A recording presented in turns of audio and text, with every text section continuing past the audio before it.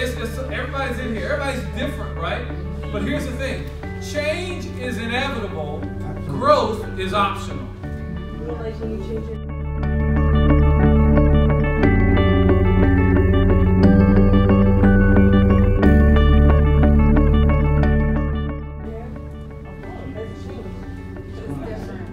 You can change. Change will happen anyway, right? But growth is optional.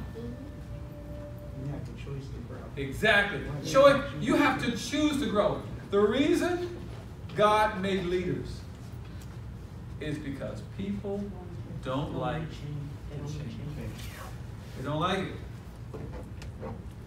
Every time I upgrade my computer, I feel like, just me, I feel like they put some kind of bug in that new update. Now they're going to find out some stuff about me. I just feel like that. So I want to keep the same operating system, but then some of my new programs can't work. Right. So then I got a problem. How bad do I want the new program? How bad do I want that new security feature?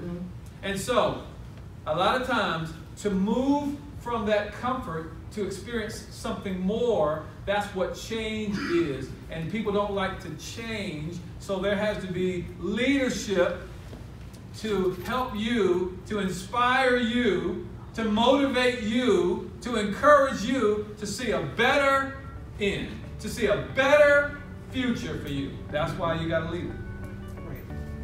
Thank God for leaders.